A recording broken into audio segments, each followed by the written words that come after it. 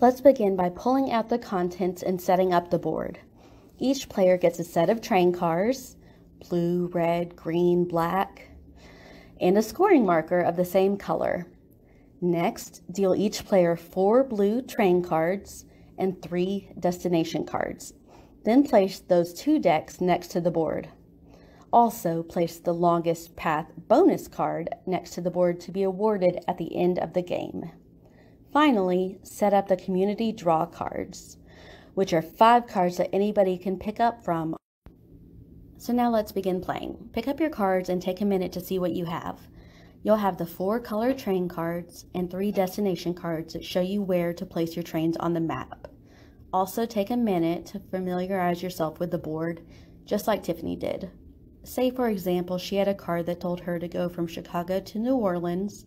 She would want to look to get an idea of where those 2 cities are. See, geography is helpful. Now let's begin our turns. You have 3 options on your turn. 1, you can draw 2 train cards, either from the deck, from the 5 community cards, or even one from both. 2, you can play your trains on a route. Or 3, you can draw new destination cards if you don't like the ones you have. You wouldn't do that until later in the game though, so starting out, you'll either draw cards or play trains.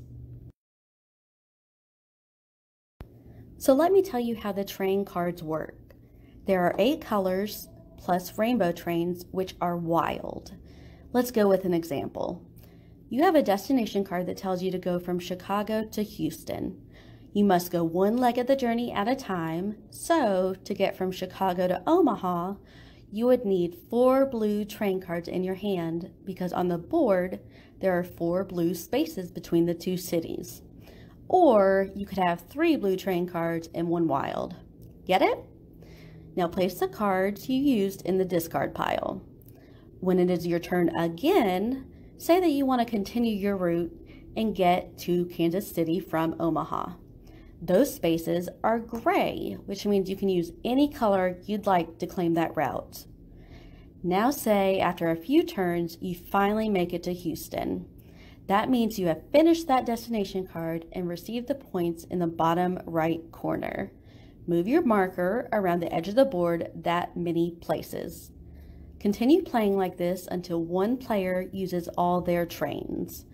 Always be on the lookout though, other players can block you from finishing your routes on accident or even on purpose. That's it guys.